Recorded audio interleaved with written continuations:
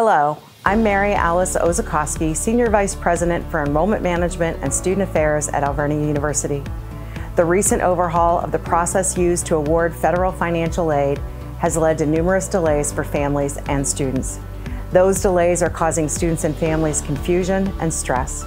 It's not just Alvernia University students who are experiencing this stress.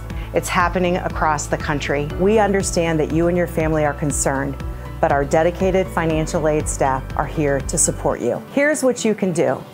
First and foremost, if you haven't already done so, complete your FAFSA. If you need assistance with completing the FAFSA, we have ways that we can help you and your family. Visit our FAFSA simplification webpage at alvernia.edu/FAFSA. You can always schedule an appointment with Student Financial Services. These appointments can be online, on Zoom, or in person. We're all here to help you. After you complete and submit your FAFSA, you're going to get a congratulations page that will include your estimated student aid index.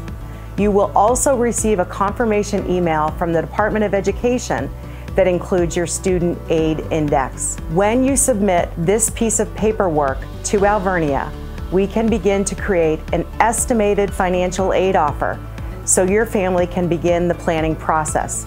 Official offers will be sent out later in the spring, but our early estimate can help you feel more prepared for the upcoming academic year and ready to make your decision. And be sure to keep important dates in mind. Review your state's website for its FAFSA filing deadline. As of today, Pennsylvania's deadline is still May 1st. This is important because you want to become eligible for Pennsylvania state grants as well as federal grants. We know this is a challenging time, and we know that it's creating a lot of anxiety in terms of making your college decision. Alvernia is with you, here for you, to help you through the process. We can't wait to meet you in the fall.